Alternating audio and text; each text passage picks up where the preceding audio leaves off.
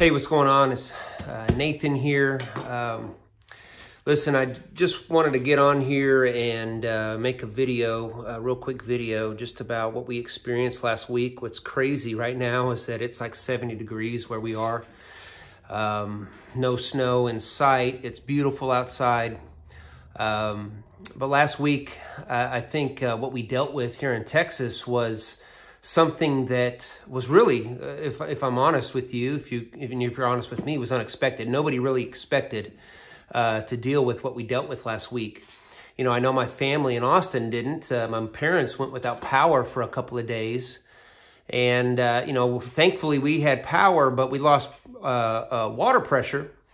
And, you know, when it was raining down here, I did something that was completely unexpected because we didn't have water. I was literally harvesting rainwater from the roof. I had 5-gallon buckets, you know, collecting rainwater from the spigots, or for the downspouts from the gutters. And there was at one point where I took a big pot, and as you see here in the picture, where I you know, put it on the gas stove and was melting water.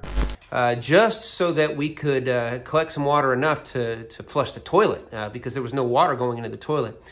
It was quite interesting, to say the least. And then when it was all over, or almost over, it was found that we had a broken spigot outside. You know, there was water gushing. My wife called me and said, "Hey, Nathan, check out the spigot. I think we got a problem." Sure enough, the spigot was broken. Now, with that said, listen, I didn't experience half of the drama or the trauma that some people experienced last week. I mean, we have a friend that whose pipes broke in our attic and ruined everything in our house. And here's some clips. I saw some clips, and I'll show one here in a second of, or right now, of a lady who parked her car underneath, you know, in the parking garage, thinking it'd be safe, but then one of the pipes broke and ice is all over her car, and let alone there's ice coming from the ceiling, you know, and on ceiling fans and everything like that. And it's that kind of stuff is unexpected. I mean, who would have thought that that's what we would experience, or anyone would experience? And then right at the beginning of all this, as you know, most of you know, the terrible tragedy that happened in the Dallas area on the highway there with that 100-car pileup. I mean, could you imagine, you know, you're going to work one day and you're just doing what you normally do, and all of a sudden, you know, there's traffic is stopped, so you hit the brakes and you slide right into the traffic in front of you. You crash into it, and I mean, that's unexpected. Who would expect that? And then as you're recovering from that, something else happens. Something tragic happens even still. An 18-wheeler comes and crashes behind you, literally crushing your car, or crushing the car next to you. I mean, absolutely tragic what we saw. And people died. That's completely unexpected. I mean, we didn't expect any of this to happen last week, and yet it did, and some people died. Whether on the roads or they froze in their house. I heard of animals dying and freezing in the house, deer outside freezing. But the point is that the unexpected can happen at any moment. And as I was thinking about this, and this is why I want to do the video, it made me think about the story in the Bible where Jesus was approached by a couple of brothers who were arguing over an inheritance. And I believe it's, I got it open here in my Bible. It's Luke chapter 12. And these guys, you know, want Jesus to make a decision for them. And Jesus is like, "Listen, I'm not the judge between you guys. Why are you coming to me?" And then he goes on to tell a story about a man who was rich, and he got really wealthy. He got a lot of grain. And he thought to himself, what am I going to do with all my grain? I've got more than I need. And he ultimately says, you know what? I'm going to tear down the barns that I have, and I'm going to build bigger barns. And then Jesus said this. I'm just going to read this to you real quick. He said this in verse 20 about this rich man who's contemplating what he's going to do with his wealth, right? He says, in verse 20, it says, "But God said to him," these are the words of Jesus. He says, "But God said to him, 'You fool, This very night, your life will be demanded of you. That's just amazing. That, we can go about our days, planning our lives. What are we going to do with our wealth? We're planning to retire, and all that is good. We should take steps to be prudent and to save for retirement. But if that's all we're living for, we can still experience the unexpected. The fact that we could get in our car to go to work and slide into traffic and have traffic slide into us, therefore ending our lives. And then we would find ourselves standing before God to give an account of our life. I think about last year, just a little over a year ago, Kobe Bryant and his daughter and those that were with him got into a helicopter to go do what they normally did, just going back and forth to practice, going to a basketball game, going to a basketball practice from what I understand. And who would have thought that that was the last thing that they did here on earth? And then there they are, giving their lives, giving an account for their lives. Listen, I don't know where you're at in your life. I don't know what you're dealing with. But I want you to be prepared for the unexpected. You and I are going to live this life, and we're going to die at any moment. Our life is but a vapor. It can happen at any time. And then you're going to stand before God to give an account of your life. Will you make it to heaven? Are you going to make it there?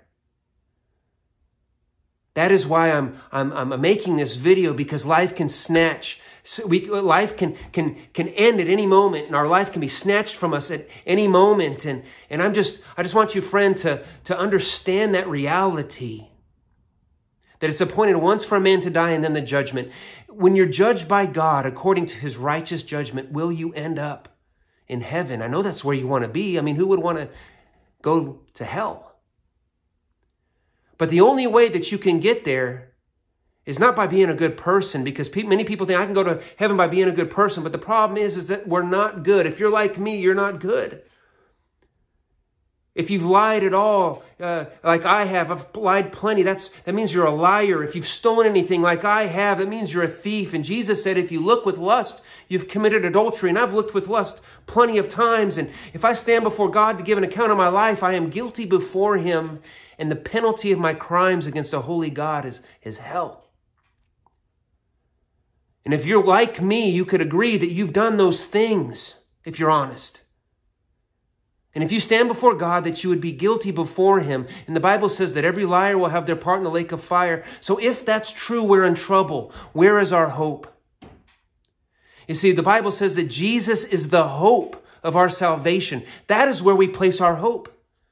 Why would we place our hope in Jesus and no one else? Jesus said this, that I am the way, the truth, and the life, and no one can come to the Father but by me. So is that true? I'm going to tell you why it is true, that there's no other way. Is because you and I broke God's laws. We have sinned against a holy God. And the only way that we can be made right with God is by embracing the fact that he paid the fine on the cross. He paid your fine. He paid your debt on the cross. That is why the cross is relevant today. You got to put your trust in what Jesus did on the cross of Christ. That you broke God's law, yet Jesus paid your fine. And when you do that, when you transfer your hope from yourself to him, he will save you. And then you live your life to honor him because you're grateful for what he has done, that he saved you. You're grateful for that he saved you, that he died for you. Not that you deserve it, but that he loved you, that God so loved the world that he gave his only begotten son, that whoever believes will not perish. Why would they perish? Because they haven't believed. And the fact that they've sinned against a holy God. But will not perish, but have eternal life. And that's why I'm sharing this video with you. Because I want you to know that God loves you. And I'm just asking you, brother, sister, to be prepared. Because you never know when the unexpected will happen.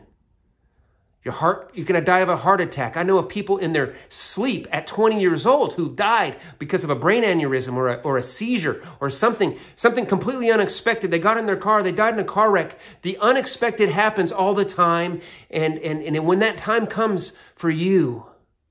Are you ready? Listen, I love you, and I just ask you to consider what I'm talking about today. Thank you so much for watching. Be safe, and don't let another day go by without considering what Christ did for you on the cross. Put your hope in him, because the time is short. In Jesus' name, God bless you guys. Take care. This is Nathan. Peace out.